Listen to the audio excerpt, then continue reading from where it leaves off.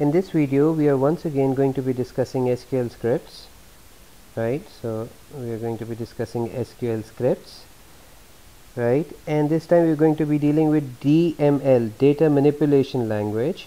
This is basically also, these are also scripts that are written in SQL, right? But this time what we want to do is we want to populate the tables, which means what? To populate the tables means to add new records to the table, right? So we want to add new records to the table, right? And as part of DML, we are not only going to be adding new records to the table, we are also going to be we can also delete records, delete existing records from the table, and we can modify existing records, right? Like in the earlier video I told you we can change the address of a person, so we can modify existing records, we can delete old records, and we can add new records. So we are going to do all of this using SQL, and this part of SQL scripts, or this functionality of SQL scripts, is called DML, data manipulation language. Alright, so what if you want to add a new record, right? If you want to add a new record, well, if you want to add a new record, you have an existing table. Say your existing table is the band table, right? And you want to add a new record, so you're going to say insert into the band table, insert into this table these values.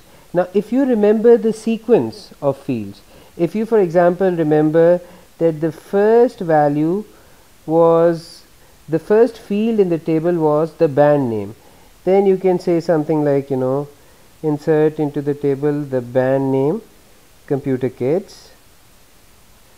And if you also remember the second field was the number of members, right, then you can simply write it like this. So in this case what we are basically saying is that when we were inserting values into this table band, we knew the field that came first, that was the band name, so we remembered that, and we also remembered that the second field was the number of members.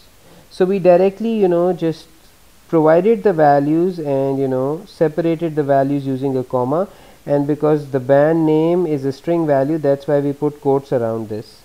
Okay. For example, if you did not remember the order of the field, so if you don't remember sometimes that if you're confused, for example, that which field comes first, right? If you're confused which field comes first, then you can do something like this. You can actually give the field names first, so you can say number of members. This is because I don't know the order, right? I don't know which field came first and which came afterwards, so I'm just writing the name of both the fields, right? So I've said insert into band for the following fields number of members, comma band name, the values that I want to insert are Computer Kids. Sorry, first I have to mention the number of members, right, because that's the order I've given. So I'll say 5 and then enter the band name Computer Kids. Now in both of these cases what I am doing is, in both of these cases, in this case and in this case, I'm trying to add a new record. But in this case I know the exact order of the fields inside the table, so I don't have any confusions. I know the order in which the fields appear. I know in the band table the first field is band name and the second field is the number of members. But in this case I can't remember the order, so what I did was I mentioned the field names. So insert into this table band, the first field would be the number of members and the second field would be the band name, and use these values, this value for number of members and use this value for band name. So in this case I was not sure of the order, that's why I also mentioned the field names that were going to be used, and then I provided the values, right? So number of members would be 5 in this case, and band name would be the second value, which is Computer Kids. So this time I don't even need to remember the order. Okay, what if I want to update an existing record? So what if I want to update an existing record? Okay, now in this case I need to remember these three keywords, right? I want to update a table. Let's say I want to update the table called band, right? I want to update this table called band, and I want to set the value of number of members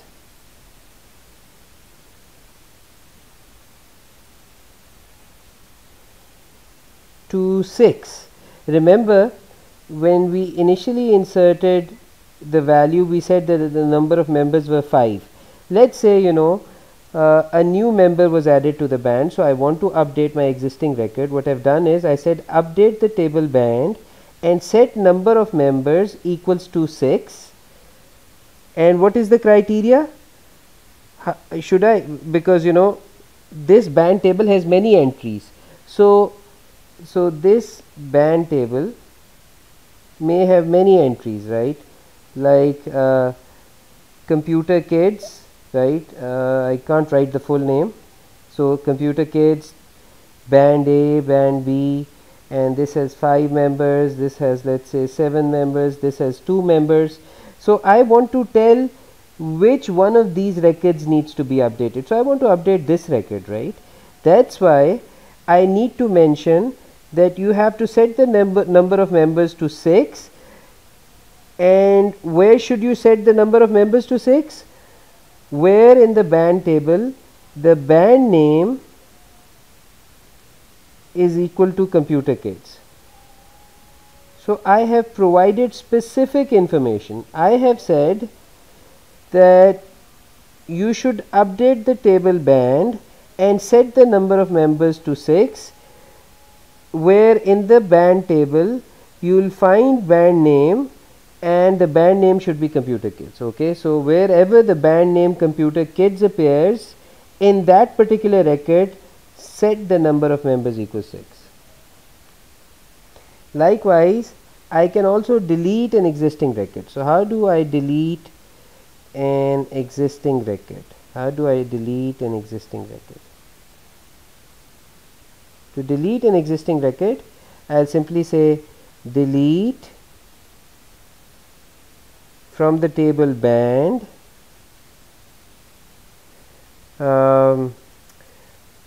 and now I simply want to delete a record, right? So I can say delete from the table band where band name equals, for example, Computer Kids, right? So what is this going to do?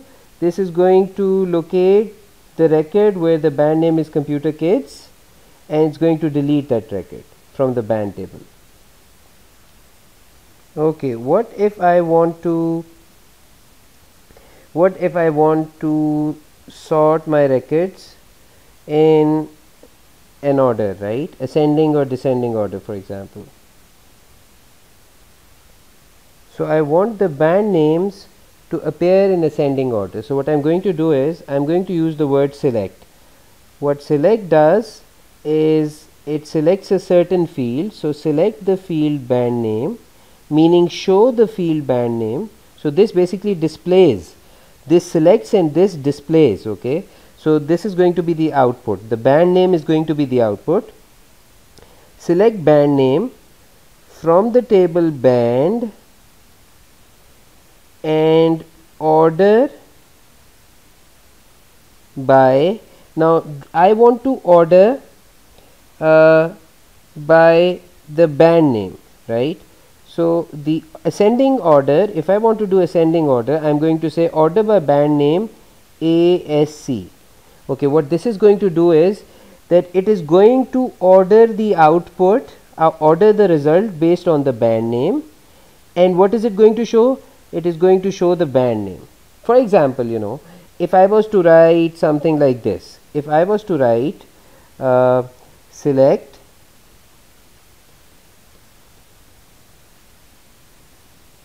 band name, so band name was going to be output, right? This was what was going to be shown as a result of the query, right? So this is going to be our output from the table band order by, this time I want to order by the number of members field, number of members, and I want to say descending, DESC. Okay, what is this going to do? This is going to output the band names, and the band names are going to be ordered by the number of members in descending order, which means what? If a band A has, for example, if we had a table where band A had 10 members and band B had 12 members and band C had 6 members, our output would look something like this. When this query gets executed, our output, which is going to be shown to us, would look like B A C. Remember, the ordering was based on the number of members, right? So 12 was the highest value, 12 came at the top, right?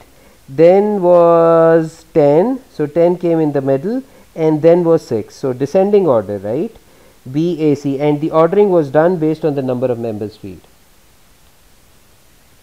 Okay, we have one more DML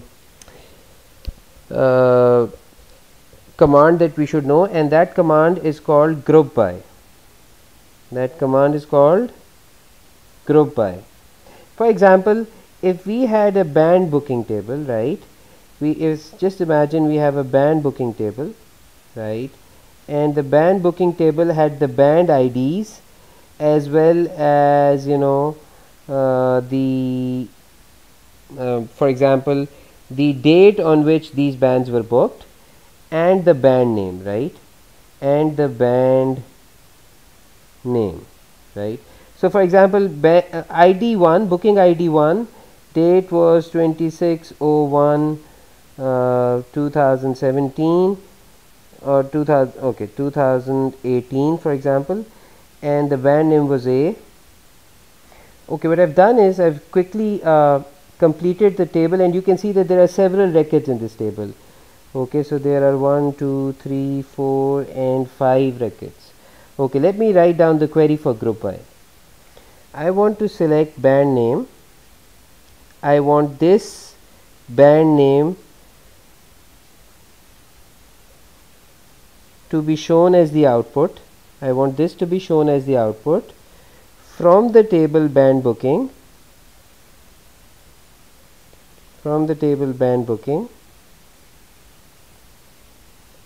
and I want to say that group by band name. Okay, what is this going to do? See, it is going to show this as the output, so only the band names are going to be output. The table is band booking, and the band name is what we are going to group by. What that means is that the band name appears how many times? A appears 3 times. Instead of showing A 3 times, the output is only going to show A once. Okay, so even though there were 3 entries, it has grouped them up and just said that A is mentioned in the table, right? A is there in the table, right? So it's just mentioned that the band name A is there in the table. It has grouped it up, and also it is going to mention B once only. So this is going to be the output. Even though B appears twice, it has been grouped by the band names. Now we could have done something like we could have done something like, let me just quickly modify this. Okay, I have modified the query. I have added a where clause, which means what? I am only going to look for this date, right, 6/5/2018, and we can see this date appears twice, right, and I am only going to group by band name where this date appears, which means in this case our output is going to be what? This B and this C only. So we have in this case grouped by the date, right, and on this date, you know, we have these two bands, right. So that's how this works. In this case, you know, we are only using fields or records where, sorry, we are only using records where the date is, you know, 6/5/2018, and then we are going to group up the band names, which we've done, you know, only the band name B and C on this date. And finally, we are going to be learning about the join condition. Okay, in join condition, we consult more than one table. Okay, so we are going to be writing a query that is based on more than one table. And I've just given you a list of tables that we have. We have a band table, and we have a band booking table, and we have a booking table, and we have a venue table. Let me write down the join query first.